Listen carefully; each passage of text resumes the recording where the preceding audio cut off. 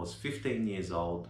I'd started working a full-time job, and I remember receiving my first pay, which was a little well over $1,000. And I remember going to the ATM, to the cash machine, and printing off the receipt and seeing my balance. I'd never seen a balance with, for me at the time, what seemed like such a astronomical figure, right? As you get older, you'll tend to realize, you know, it doesn't get you very far these days. But at that time, you're 15, you're very young, it's a lot of money, and it was at the time.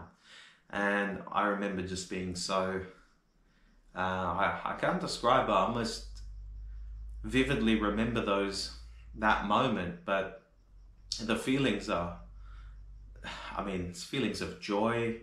You're overwhelmed, you know, you feel like it's such an overwhelming amount of money. You're full of joy, happiness, and you feel like it's a moment in life where you've made it to some sort of a degree, you know. At least it felt like that for me at that young age and on that day.